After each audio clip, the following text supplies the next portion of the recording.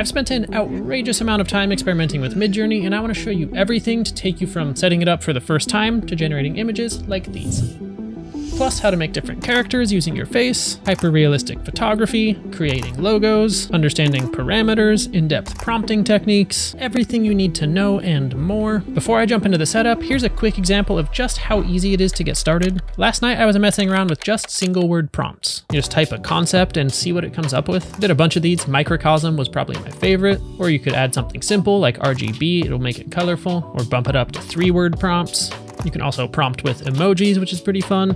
Another just fun tip is it's great at replicating celebrities, especially version 5. You probably saw Dope Francis go viral recently. You get the point, it's really easy to make cool stuff, but we want to have more control. So let's start from the beginning. The only way to access Midjourney right now is through Discord. So if you don't have a Discord account, just create one. It's free and easy. Then go to midjourney.com, click sign in, then authorize the Discord bot. The free trial is currently disabled and may or may not be available as you're watching this video. They have a few different pricing options. The $10 per month is good for most people. Now, I assume you're not in as many Discord servers as I am, but this black and white one is the Midjourney server. Over on the left, you'll see these newcomer rooms. You can type your prompts in the newbie chats, but everything will be public and it's hard to keep track of. So I recommend starting a new Discord server and inviting the bot. If you want to, click the plus button on the bottom left, then click create my own and name your server.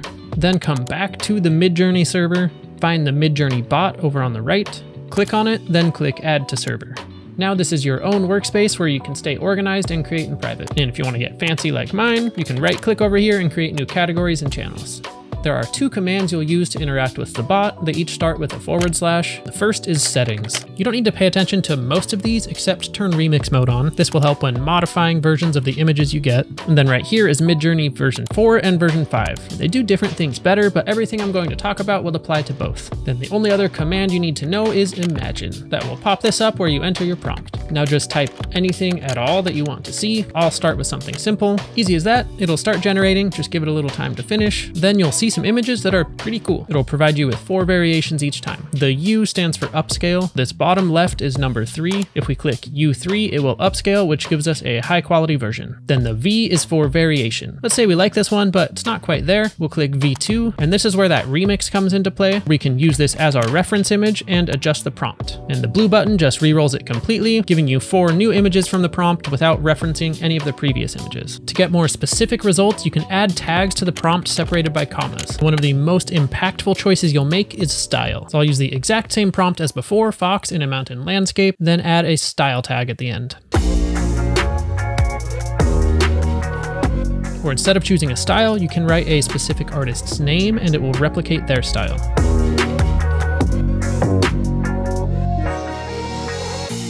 Or you can try more unusual mediums. It will recognize some pretty obscure stuff.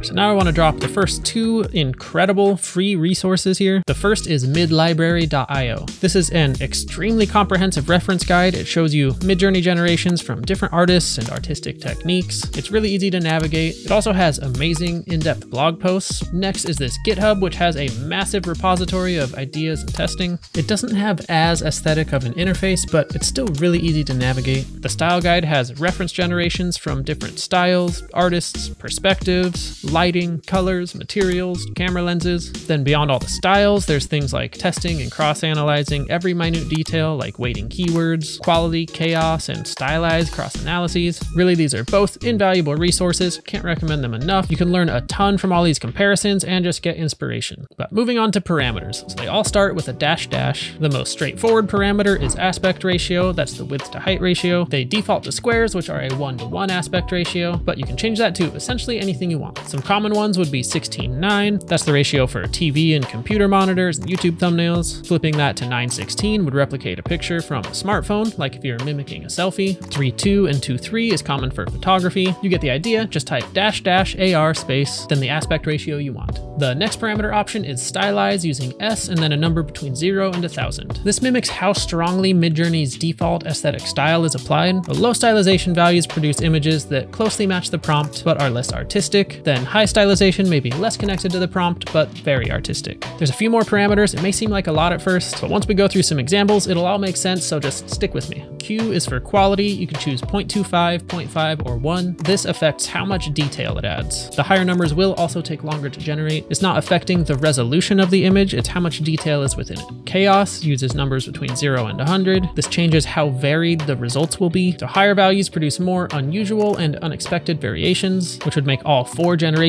done in very different styles. You'll use seed to reference a previous image you generated. To get the seed, you need to react with the envelope emoji, then we'll DM you the seed. Then you'll copy that and paste it into the parameter.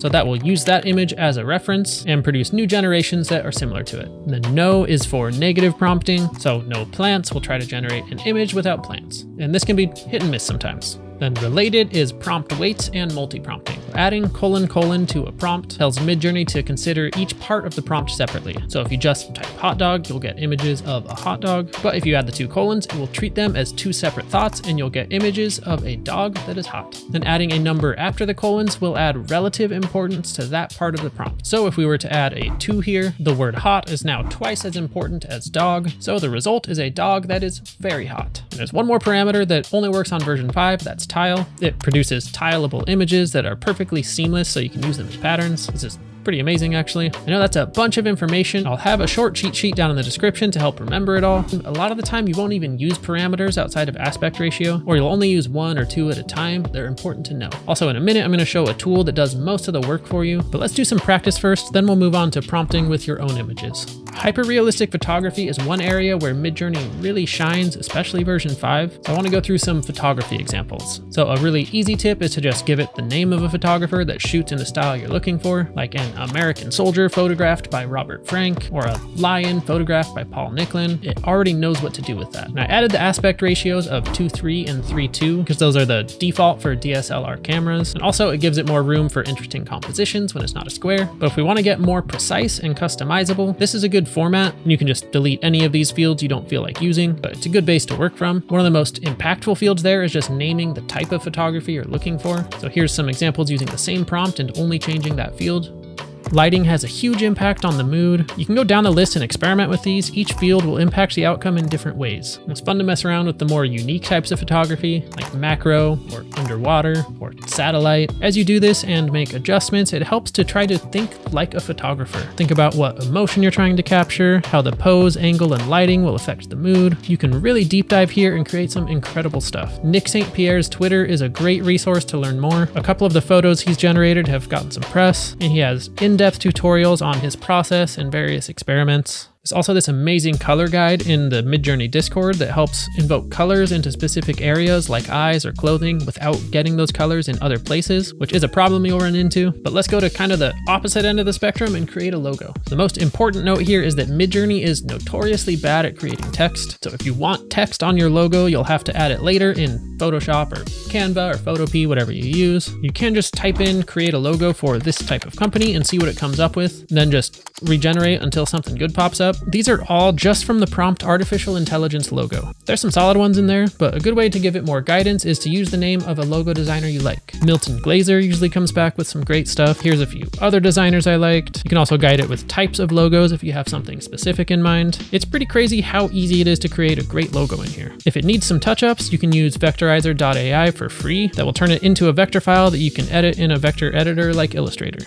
You can also inform Midjourney with an image to work from to replicate a face or environment. So I'll start with an image of my face. First, you need to get a link to the image. The easiest way is to just send it in Discord. So just click plus on the left side of the text box, select the image on your computer and send it. Then you'll right-click the image and click copy link. Then paste that URL at the beginning of your next prompt, and it will influence the job's composition, style, and colors. There's endless possibilities here. These are all just styles of anime.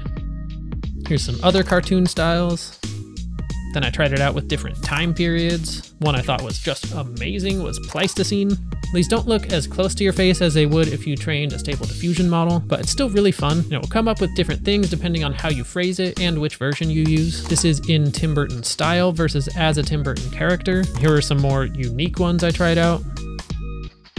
So yeah, ton of fun, and by no means the only thing you can use image prompting for. Here's a photo I took that I want to make look like an oil painting. And there is one more parameter, that's image weight. You use IW, and that will allow you to control how closely it tries to mimic the image you uploaded. You do the image weight at 2, it looks great. Then as I lower that, it gives Midjourney a lot more artistic license, since the only text I gave it was oil painting. So it'll start to add random objects and people because it's drawing from this whole bank of oil paintings. You can also combine 2 or more images. You can use the command blend to do this as well, but if you want to add instructions, stick with Imagine. Then you can write in your text and parameters. This definitely takes some experimentation to get the hang of. Here's me combining my dog with a photo I took of a moose. There's tons of possibilities here. So now that we've practiced and you have some understanding, I'll show you a couple resources that can do a lot of this work for you. Prompt.noonshot.com is great. You just type in your main idea, then click through the styles, lighting, depth of field elements. You can adjust the parameters, upload an inspiration image if you want, add negative prompts here. Then it will generate the entire prompt for you and you just copy and paste. It helps a ton just to save time and also to get ideas.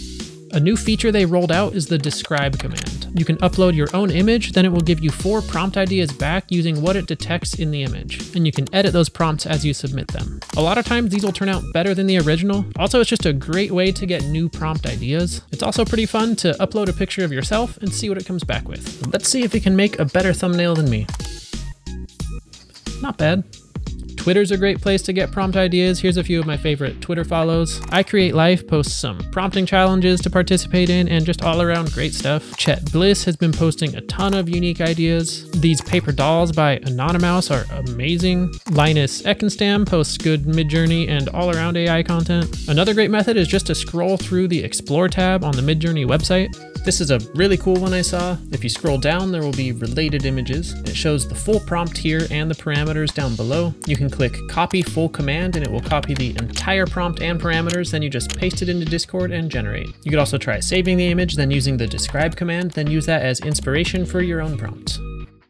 Let me know in the comments if you want me to do more Midjourney videos to deep dive into specific styles or advanced prompt structures, and I'll see you in the next one.